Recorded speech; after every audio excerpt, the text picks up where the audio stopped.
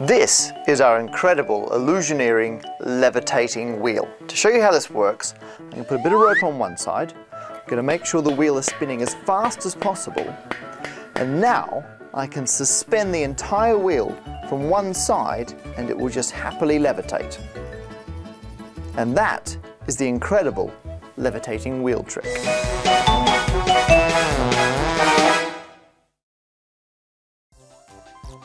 This is the illusioneering, bitterly disappointing wheel trick.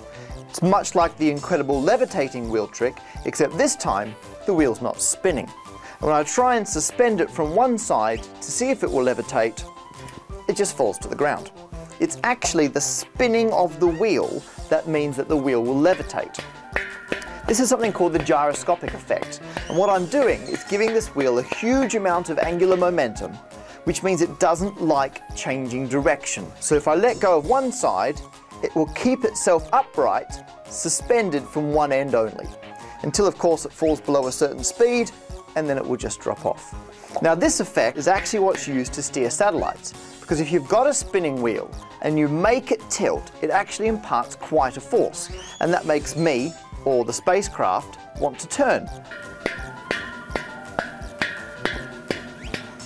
In terms of everyday life, it's the spinning of the wheels on a bike that help you stay balanced. Because of the gyroscopic effect, a bike doesn't like to tilt, which too few people realize. So what you can do, next time you're bored, challenge a friend of yours to balance on a bike while the wheels are stationary. And that, ladies and gentlemen, we refer to as the falling off a bicycle trick.